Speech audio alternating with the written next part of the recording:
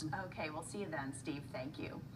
Well, for the second time, a teen living with cerebral palsy is getting a helping hand from the Washington Redskins.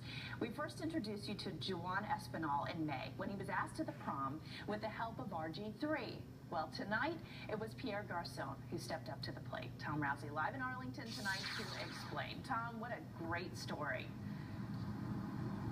It definitely is. This was a fundraiser tonight. It was held at this Paisanos, and over here in the corner, you had two people sitting next to each other. You had a star of the Washington Redskins, a young man who, even though he can't communicate verbally, has won a lot of friends with his personality and his winning smile. No problem.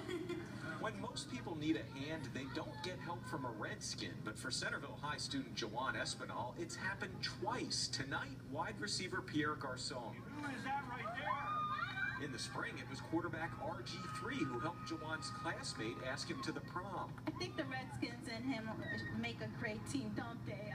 He loves them to death. Tonight, Garçon helped raise money so Juwaan's family can buy something they say they desperately need. He'll hit his head on this sometimes, and it's just like very hard for my mom to like put him in here. When they take Juwaan anywhere, they have to do it in a car seat, and if they don't put him in just right, it can hurt him. The car seat isn't that good for him, like at all. Juwaan's mom says it has severely restricted where he can go. Hasn't been able to really go out and go to the grocery store like you and I would be able to. We just show him pictures of what he would like in a grocery list, and he'll pick. That's sad, isn't it?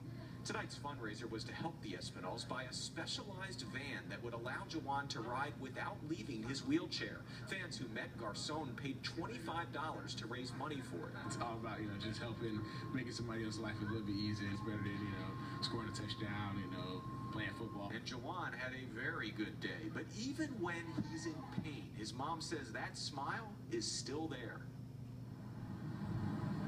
And Paisano says over the next 5 days, when customers mention Juwaan's name, they're going to donate more money to this cause. But will it be enough to buy one of those vans they run in the tens of thousands of dollars?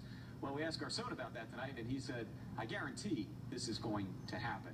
Live tonight in Arlington, I'm Tom Rousey, ABC 7 News. Oh, that's so great. Just warms your heart, Tom. Thank you. Well, still to come tonight, aftershocks following that massive earthquake.